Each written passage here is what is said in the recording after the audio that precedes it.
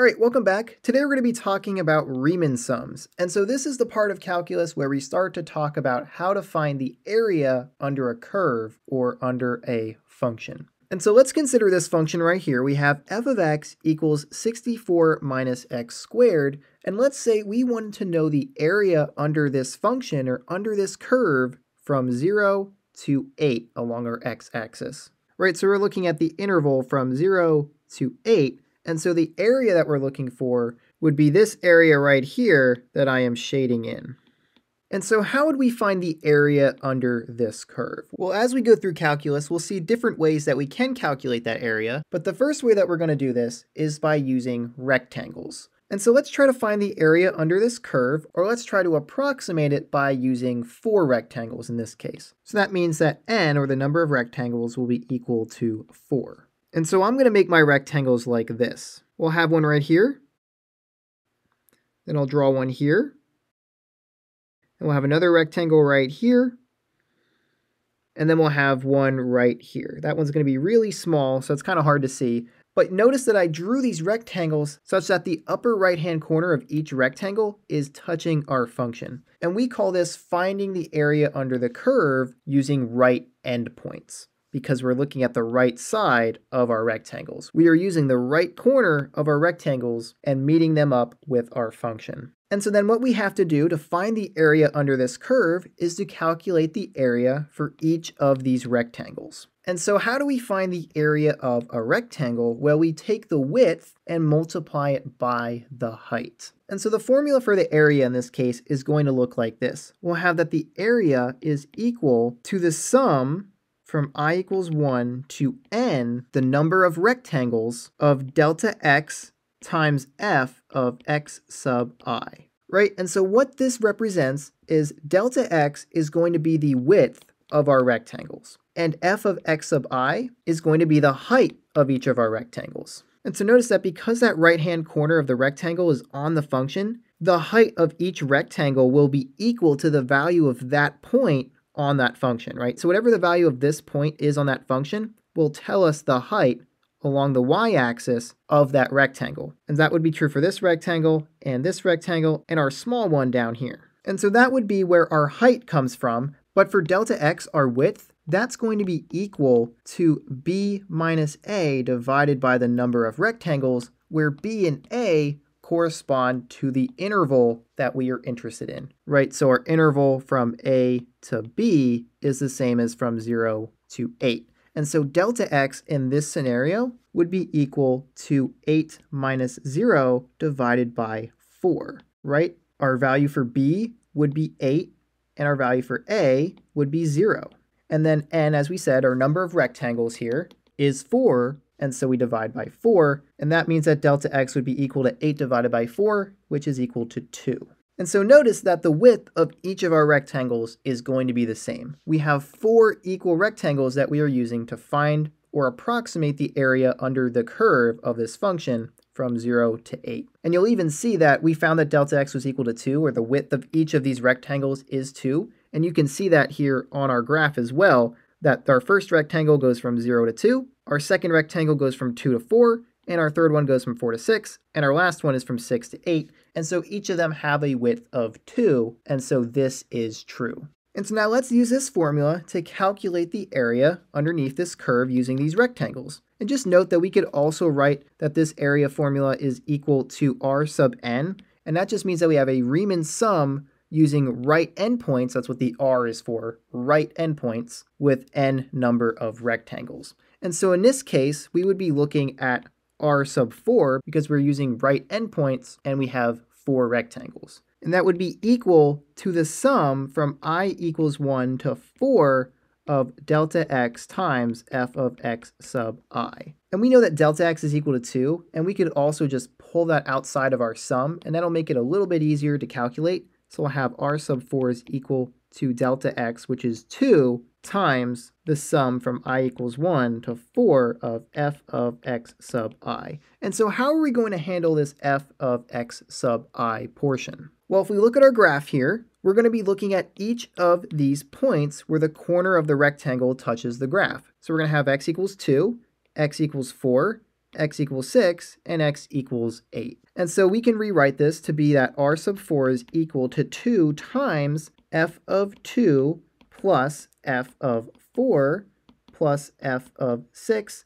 plus f of 8, right? We took each of those values of x and plugged them into our function, which is right up here. And so that's actually going to be our next step. And so if we clean up our work a little bit, we can then evaluate each of these points on the function and find what our area will be. And so if we do that, this will be equal to 2 times 2 plugged into our function, so 64 minus 2 squared. 2 squared is 4, so 64 minus 4 will be 60. And then we'll add that to plugging 4 into our function, so 64 minus 4 squared, so you'll have 64 minus 16, which will be equal to 48. And then we'll add this to plugging 6 into our function, so we'll have 64 minus 6 squared, so 64 minus 36, which will be equal to 28. And then we'll add 8 plugged into our function, which will be 64 minus 8 squared, which is 64 minus 64. So that would be 0.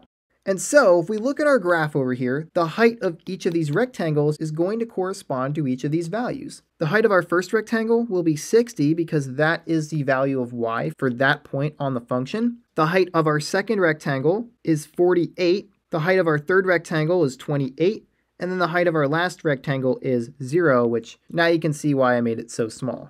And so for each of these points, we have 2, 60, 4, 48, 6, 28, and 8, 0, those are our right endpoints that we used for this calculation of the right Riemann sum, or the Riemann sum using right endpoints. And so now let's go ahead and finally solve this. We'll have 60 plus 48 plus 28 plus 0, and that will be equal to 2 times 136, which will be equal to 272. And so this will be the area of these rectangles underneath this curve. And so notice that that's not going to be a perfect value for our area, right? These rectangles don't account for these little areas in between here. And so this is an approximation of this area, right? It's not perfect. In fact, it's going to be an underestimation of the area because we're leaving some of the parts out. This is going to be less than what the area actually is underneath this curve. And so now as a result of this calculation, we can say that x sub I here in our formula is going to be equal to the following. We'll have that x sub I is equal to the lower bound of our interval a plus delta x times I.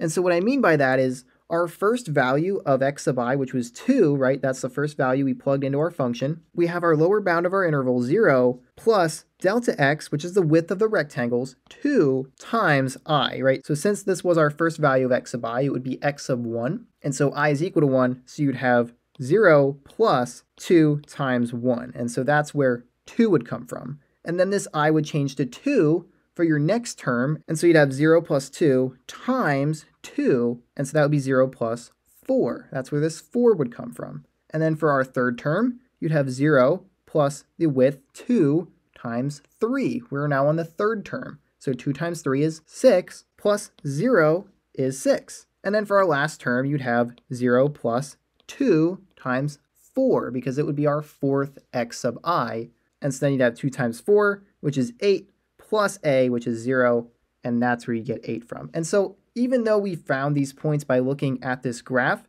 this is how you would do it without the graph. And of course, this is given that you are using right endpoints. If you're using left endpoints, which is what we're going to look at next, it's a little bit different. All right, so when you want to find the area under a curve, or you want to approximate that area using right endpoints for rectangles, this is the formula that you are going to use. This is the formula for a Riemann sum that uses right endpoints. We have delta x right here, or b minus a divided by n, times the summation from 1 to n, the number of rectangles, that's what n is, of our endpoints evaluated on our function, right? This is what we said x sub I was equal to for right endpoints. We have a plus I times delta x, which again is just b minus a divided by n. And so with that, I think we are ready to finally look at how we would calculate the area under this curve if we used left endpoints instead of right endpoints like we did here. All right, so here we have the same function, f of x equals 64 minus x squared, and we have our same graph just with a different color here for our line, and we still want to find the area under this curve. And so that means we're going to be looking at the interval from 0 to 8, And we're still going to use 4 rectangles, so we're going to have n is equal to 4. And so let's go ahead and actually draw those rectangles. And so our first one will be right here. Then our next one will be here. And our next one will be here. And then our final rectangle will be right here. All right, so notice that this time when I drew these rectangles, that I used the left-hand corner of each rectangle and met that up with our function, right? The left corner meets up with our function. And so that is going to be the difference between finding the area with right endpoints or left endpoints. It changes which corner of your rectangle is touching your function. And so then in this case, if we write down our area formula, we have that the area is equal to the summation from I equals 1 to n of delta x, the width of our rectangles, times f of x sub I, the height of our rectangles. And so then in this case, since we're using left endpoints, this will also be equal to L sub n. And that represents a Riemann sum that is using left endpoints. And so that's why we use this L to represent the left endpoints. And so if we're going to calculate the area using the left endpoints, let's start by finding delta x, or the width of our rectangles. We know that delta x is equal to b minus a divided by n. And so this will actually be the same calculation as it was for our right endpoints, but let's just do it again anyway. This will be equal to 8 minus 0 divided by 4, which is equal to 2. So we know that the width of each of our rectangles is 2, given that we want to have 4 rectangles for the interval from 0 to 8. And so you can see that for our rectangles in our diagram here, that each of them have a width of 2. And so for our scenario, we'll have that L sub 4, because we're using 4 rectangles, will be equal to the summation from I equals 1 to 4 of 2 times f of x sub I. And so just like we did for our Riemann sum for right endpoints, we'll pull out this value of 2 to the outside of the summation, and we'll have that L sub 4 is equal to 2 times the summation from I equals 1 to 4 of f of x sub I. And so now x sub I is going to represent the endpoints of our rectangles that are touching the function, right? Our left endpoints. And so x sub I is different in this case than it was for our right endpoints. They are going to be different values. And so in this case, those values of x are going to be 0, right? That is the value of this corner, x equals 0, and then x equals 2 for this corner of this rectangle, and then x equals 4 for the corner of our third rectangle, and then x equals 6 for the corner of our fourth rectangle. And so that means that we're going to have L sub 4 is equal to 2 times f of 0, that was our first x value we found, plus f of 2 plus f of 4 plus f of 6.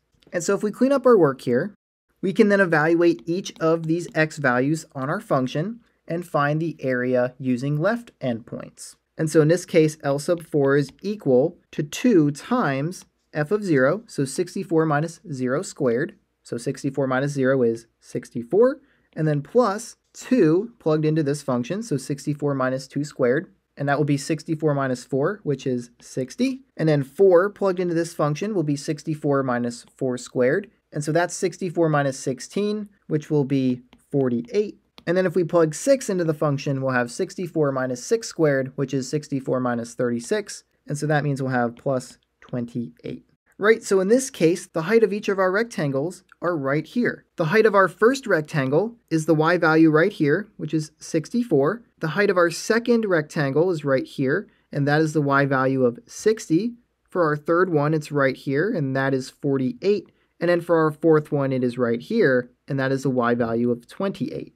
And so then if we go through and simplify this, we'll have that this is equal to 2 times 200. That is what 64 plus 60 plus 48 plus 28 will be. It will be 200, and so that would be equal to 400. And so that would be the approximation of the area under this curve using rectangles with left endpoints. And so notice how much greater this value of the area was than when we used the right endpoints. Our area with right endpoints was equal to 272, which is a lot less than 400. And so while this area with right endpoints was an underestimation of the area under this curve, the area with left endpoints is an overestimation of the area under this curve. Notice how we are including area that is above this curve, right? We are also including all these little areas and not just this area. And so it's safe to say that the area under this curve is between 272 and 400, right? It's going to be greater than 272, but less than 400. And so that's our best guess at the approximate value of the area under this curve using 4 rectangles. And so then just like we did for our right endpoints, for the left endpoints, x sub I in this case, for this formula, is going to be equal to our lower bound a plus I times delta x minus delta x. And this would be equal to a plus delta x times I minus 1 if we pulled out delta x from each of these terms. And so if you're not convinced, you could try using this formula by plugging in the value of delta x and the lower bound a, as well as the different values of I, just like we did when we looked at x sub I for right endpoints. You would find the same values of x of 0, 2, 4, and 6 that we used in this calculation. And so this is going to work to find x sub I using left endpoints. All right, so when you want to find the area under a curve or approximate that area using left endpoints, this is what you're going to use to calculate that area. This is the formula for a Riemann sum that uses left endpoints. Right, we have delta x here, which is the width of our rectangles, times the summation from 1 to n, where n is the number of rectangles, for our values of x sub I, or those left endpoints evaluated on the function, which would be the height of each of those rectangles. And of course, we would be summing them up. Okay, so now that we have found the area using right endpoints and left endpoints for right and left Riemann sums, here are the 2 formulas that we used, one for when we want to use right endpoints and another formula for when we want to use left endpoints. And so although these look very complicated to remember, it's really the x sub I part of this formula that seems the most complicated, right? We have this a plus I times the width of our rectangle, or when we have left endpoints, it's a plus the width times I minus 1. That can be a little confusing, but that's just a formula that tells you how to find those values of x sub I, or your endpoints, if you don't know where they are. But I'll show you an easier way to determine what your values of x sub I will be, right? So if you have an interval that you're looking at from a to b, where you want to find the area under a function for, and then if we were to look at one rectangle that we were using to find that area, let's just say we have this rectangle here, where this point is a, and this point is a plus delta x, right? It's going to be this value plus the width of this rectangle. If you're looking at this rectangle and you're using left endpoints, which would be this side of the rectangle, right? This is the left side. Your first value of x sub I, or x sub 1, would be equal to that lower bound a, and then your next value, x sub 2, would be equal to that a plus delta x, or the width of the rectangles. And then your next value, x sub 3, would be equal to a plus delta x plus delta x. So you would just continue to add delta x to get your next value of x sub I. But if you're looking at right endpoints, then your first value is going to be this side of your first rectangle, so you'll have that lower bound plus delta x. So for right endpoints, you'd have that x sub 1 is equal to a plus delta x, and then you would continue to add delta x to get your next value of x sub I. So x sub 2 would be equal to a plus 2 delta x's, and then x sub 3 would be equal to a plus 3 delta x, and so on. And so really a shortcut to figuring out what your endpoints are is that if you're using left endpoints, you start with your lower bound a, and then continue to add delta x, or the width of your rectangles, for each value. But if you start with right endpoints, you're going to be starting with your lower bound plus the width of the rectangles, and then you continue to add the width each time. And so that's going to be the difference between those values of x sub I. And so just remember that this is the left side of the rectangle, and this is the right side of the rectangle. And that will help you figure out what your endpoints are. All right, and so with that, that's all I had for this lesson. If you want to see some example problems where we calculate the area under the curve using the Riemann sums we learned in this video, feel free to check out the examples video I'll have linked at the end of this video, as well as in the description below. If you have any questions, feel free to leave those in the comments. But if you don't have any questions, this is all I have for now. So I will see you next time.